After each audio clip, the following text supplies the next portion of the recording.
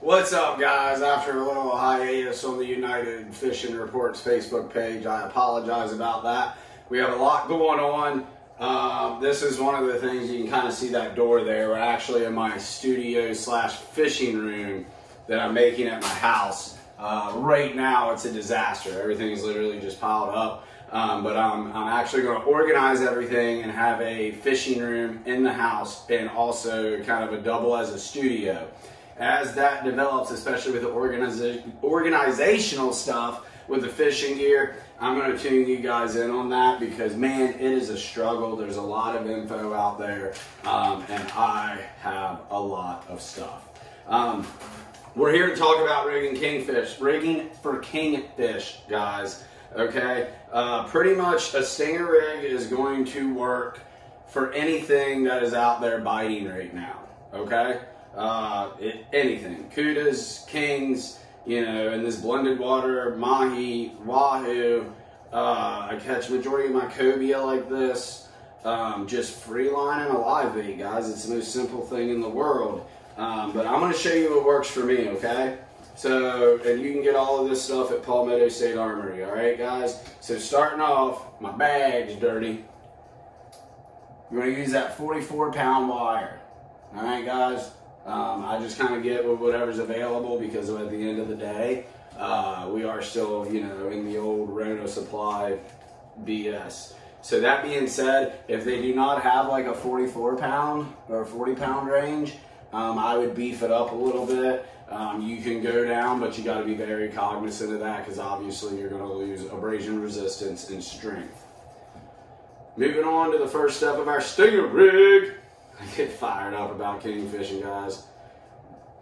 You're going to go about yay long. That's probably what I'd say 20 inches, guys. You can always find a place on you to get a decent measurement. So for this, I do about armpit to wrist, okay? I'm a little dude though. I'm 5'7" and I got T-Rex arms. Legit, my arms are too short for my body size. So that's what I do right there, guys. And then I take my old worn out cutters here and snip them off. Guys, these are just jewelry pliers. I think they call them hobby pliers. Easy to use, pretty cheap. A lot easier to use for what we're doing than the bulky stuff. And I did not bring a set of normal pliers up. I bet you have a pair on this floor somewhere. Oh man, those are rusted. You have a pair that are not rusted. Nope, those are rusted. Pause. Unpause. Ha! Alright, guys. Actually found my hobby pliers downstairs.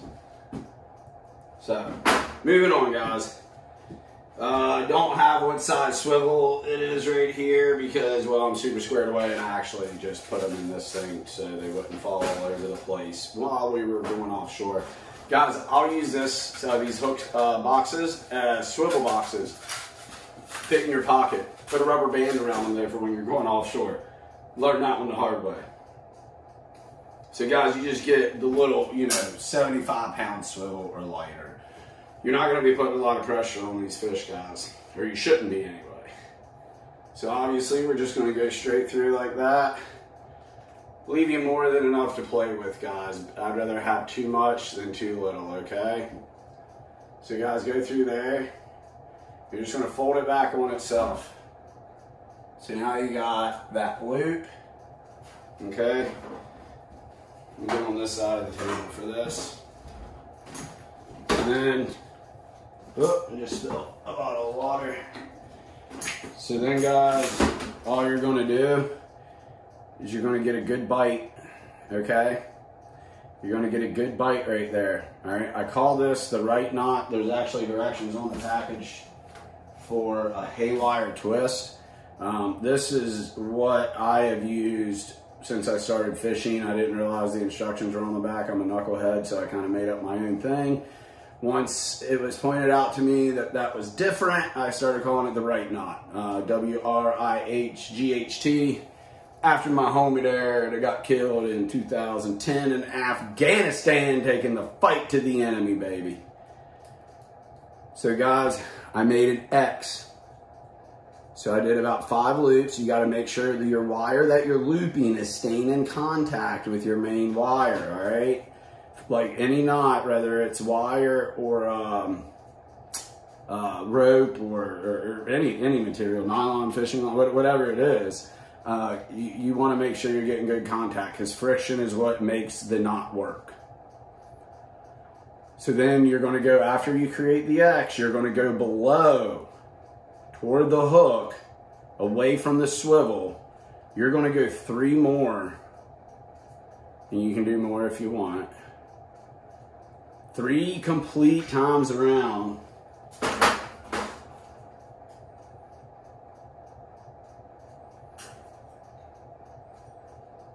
And guys, this isn't the best one I've ever tied. Oh, that's not bad.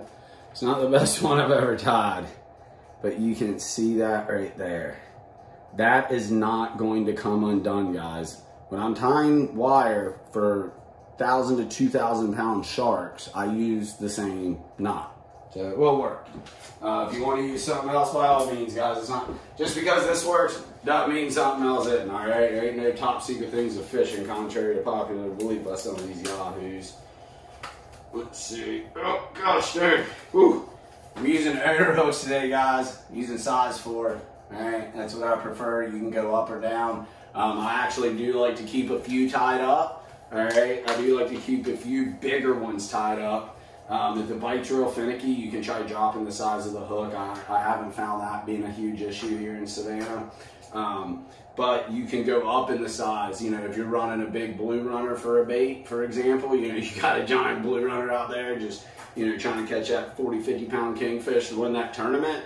Then you want a little bit bigger, and then you might even want to go bigger wire, guys. I would keep the same wire though. One reason too, guys, I get random thoughts there, and another thing is you got to keep in mind, guys, the more limber your wire is, the less stress it is on the bait, and the longer that bait's going to last in the water. As we progress in the summer, and this water temperature becomes like jacuzzi water, you really, really want to do everything you can to keep your baits alive.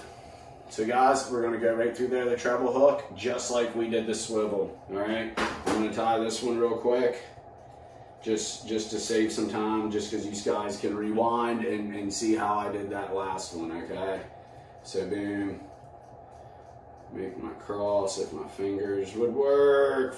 39 years old with arthritis. I'm sure there's plenty of y'all out there with that. Y'all feel the pain, baby.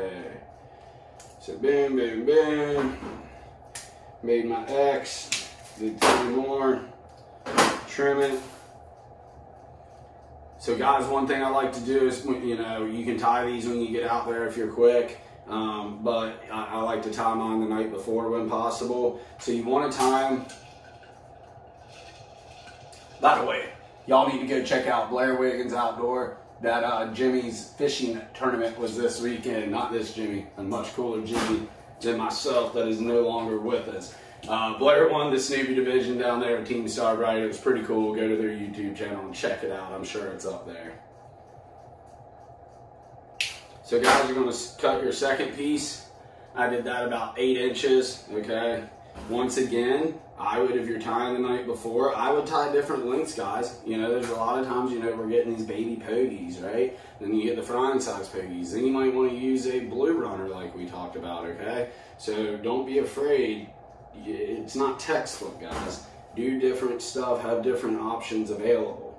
All right. Ouch. Woo! Got treble hook under that fingernail, baby. That'll get you going. That'll wake you up. That'll wake you up. There we go. I'm just doing the right knot again, guys. There's my 3 below the main knot, and you guys can see how quick that thing is to tie, especially once you've done it about 5,000 or so times. Just like shooting, guys. Just like shooting as a young ranger. Dry fires, ready ups, everything else. The knots are no different, guys. The more times you do this, the better you'll get at it. And then you'll be able to do it in 20 knot winds on tournament day and do it on the boat and not have to worry about it. You'll have complete trust in it because you got the reps in. All right, guys. One last time.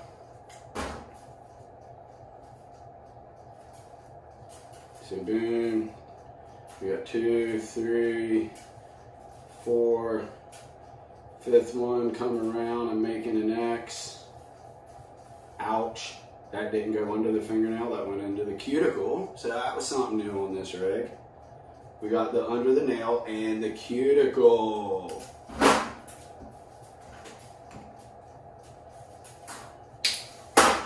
Alright guys, and that is how I tie a stinger rig.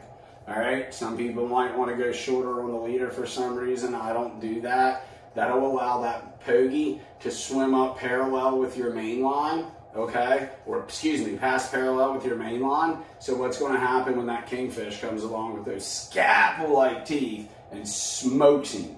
He's going to get your main line too and you're done, son.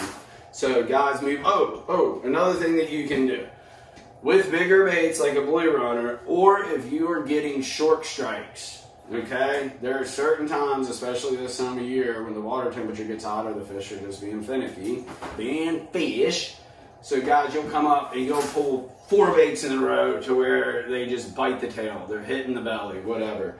Don't be afraid to throw a 3rd hook on there and let that joker just fly free. So you want to do this hook in the nose, and I'm going to have on the boat videos for this. This is going to be a repetition thing. You're going to see a lot more of this. Through the nose, you want a bow. You want a bow. You don't want to stretch that bait out because he can't swim, right? If you're stretched out like this, you can't swim. You can't do that fish wiggle. Can't do the fish. That should be a dance, baby. The fish wiggle. You can't do the wiggle, guys. But if you're limber, you can wiggle a little bit, just like that fish, guys. So you don't want to stress out your bait.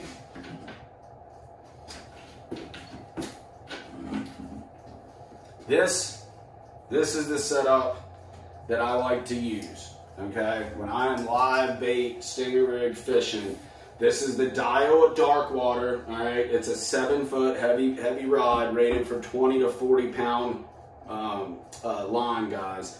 I've got it paired up with a Shimano Torium. I put the 20 on here. I think I've got 300 yards of spider wire vertebrae. This is 80 pound that I'm showing you. I've got 30 pound on here, okay? But that's that spider wire vertebrae. You can get it PSA, Palmetto State Armory. All right, guys, you can get it there. And then I topped it with this mahi. I don't know what's so special about it. There is definitely a difference. This stuff is tough as nails. It is Berkeley Pro Spec Chrome. I use the high vis. Here's the 30 pound. That's what's on this reel. I use the high vis for my trolling gear. Okay, guys? That's what I use. Now, if it's a crazy bite, guys, you can tie your stinger rig. You can tie your stinger rig straight to this high vis. I rarely see a problem with it. I don't really notice a whole lot of difference in the bites, but usually to be on the safe side, especially when I have my buddy Randall on the boat, he is a perfectionist. So if I tell him something could get inkling of a chance of a bite, he is all over it. So I'm going to show you what we do for that, guys. So this is Berkeley Pro Spec Chrome. They also make fluoro. Okay, so I take the 30 pound fluoro. Make sure I grab the right one. I did. Go ahead and get that tape off of there.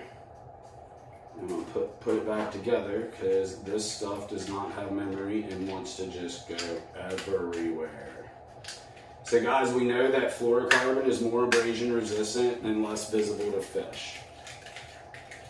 So one thing you can do, I'm a whopping 5'7", so I'm gonna have to go, I think what they used to call it, a good arm's length. I don't know if that's a universal term or just Ranger school.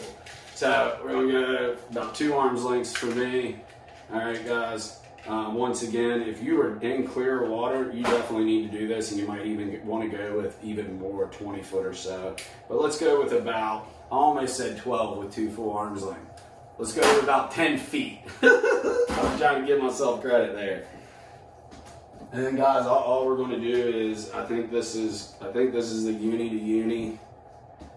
Okay, it's the mustache knot. Actually, we'll do a separate video with this, but what we're going to do is you're going to take your leader material, which is our fluorocarbon.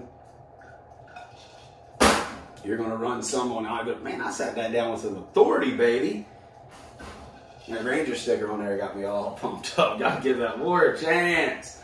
Let them politicians mess it up. So guys, what you're gonna do is you're gonna loop this joker around. This is your leader. So with mono, if you're going mono and Flora to Flora, you need like 5 or 6 loops. But what you're gonna do is you're gonna loop it around both. So I'm just gonna do it 2, 3, 4, 5. And then you're gonna do the same thing on the other side, guys. You're gonna come across, this is gonna be, I'm gonna need Ryan to hold the camera one day and actually do a proper video on this. So what we're gonna do is we're gonna bring those pretty close together over both of them again. 1, 2, 3, 4, and oh my gosh, fingers work. 5, oh, come on guys, share with my fingers. Whew. Boom, shakala, they worked. And then you gonna get it wet, just like that. You're gonna start pulling them tight. You're gonna see how they're cinching down, guys. So you wanna get them pretty cinched down so they don't slip on top of each other. Why am I messing that up? Maybe I need to watch more how-to videos, right? There we go. Greg taught me this, guys. My big brother Greg from Starbray. And then you can go boom, and then boom. And if you don't say boom a couple times, guys, it won't work. Science. Trust the science.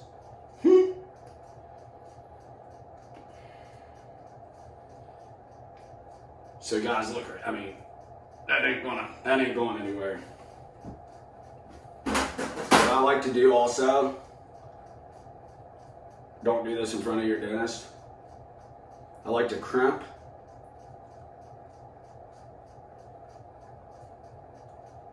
I like to crimp my taglines with my teeth. It's just an extra peace of mind. What that does, guys, is with that mono and that fluoro, it gives it a little bump. It creates a little bit of wide when you bite down on it. So that way, God forbid, if there is any slippage in the knot, which there really shouldn't be, this is the most whoa! This is the most straightforward knot in the world, and it's super easy to tie. I mean, it's not going anywhere, but if it does start to slip, those little crimps will catch it. It's just a peace of mind. So guys, you can do one of 2 things here. You can tie your loop knot, awesome knot. I just tie the good old fisherman's knot. 1, 2, 3, 4, 5. 1 to grow on because I like the number 6, baby. Pull it right through there, just like that, guys. Just like that. And then the shorts tighten down. Ouch. Got one in the wrist. Cuticle, under the nail, and now the wrist, baby. We about ready kingfish. We just got to draw some blood. I shouldn't say that. I'm probably about to draw blood. So guys, that right there, that's your stinger rig. That is absolutely it. Now you're ready to rock and roll, guys. You throw your pokey on there and just slow troll around. Just bump, troll, drift. Guys, it's something else you can do is you can nice and slow. We got treble hooks all over the place. So guys, you can run long drifts if you're at the snapper banks or you're drift fishing. Whenever you're on this, have a guy back there next to the live well. His job, before he bottom fishes on a drift, you sling that joker out the back of the boat, guys, and keep it out there on your drift. You're anchored up and fishing. I always run at least 1 flat line. If you got somebody back there that's pretty good at what they're doing, go ahead and throw 2 or 3 out, all right?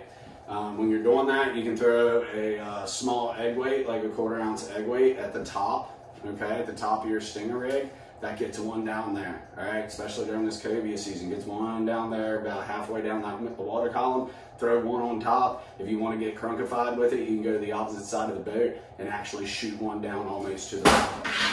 Now, one thing I do want to show, guys, is a lot of us, especially right now with this economy, are fishing on a budget, okay?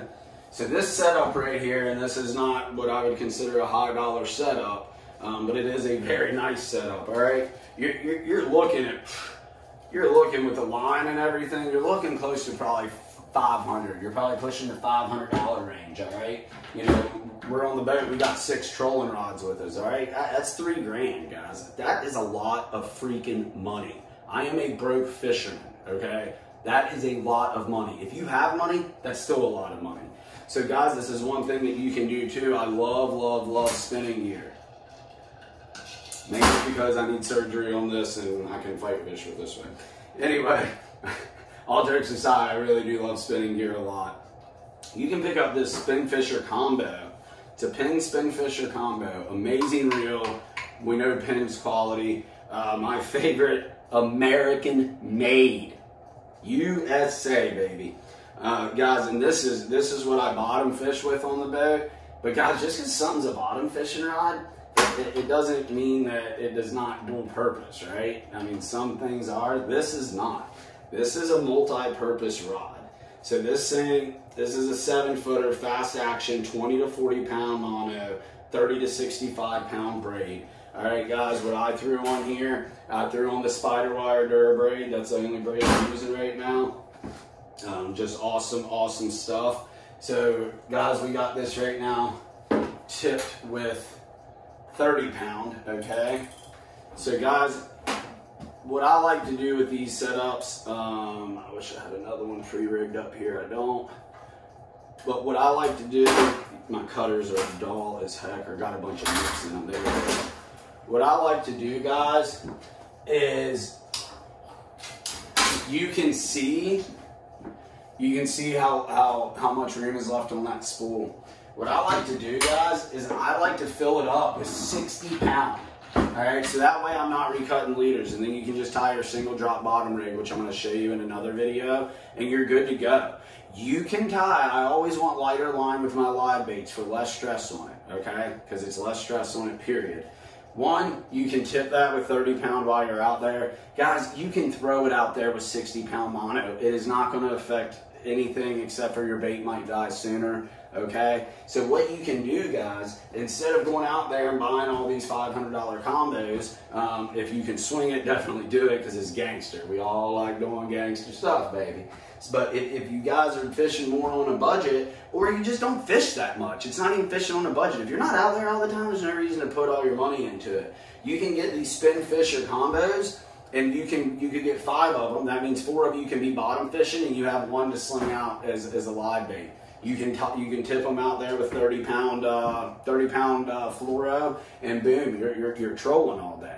Now I would not go out trolling for mahi or using plugs or lip divers with this. That's just not what it's made for. But as far as just live baiting, going out there during the busy season, when it's summertime and everybody wants to be out there, that's how I would do it. So, guys, thanks for watching. Hope you all enjoy the Starbright Studio. They probably wouldn't want me calling that in this condition, but guess what? That's what they stuck with for now, baby.